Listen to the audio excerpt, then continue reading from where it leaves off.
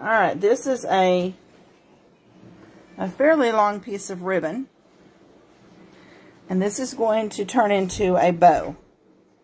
So you start down here at this end. And you pull the two flappy ends apart. And this is incredibly thin ribbon. The ones I used years ago had nearly a ½ inch thick. Nearly an inch thick.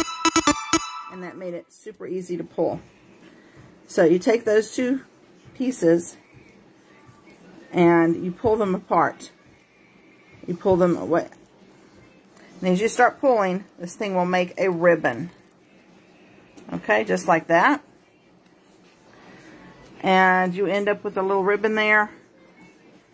If you're lucky, it folds down nicely. Some of ours are coming out very, well, a little less than ribbonish. You can always just pull it back down and start it over again. But this is so skinny that when you wrap it around a package, it...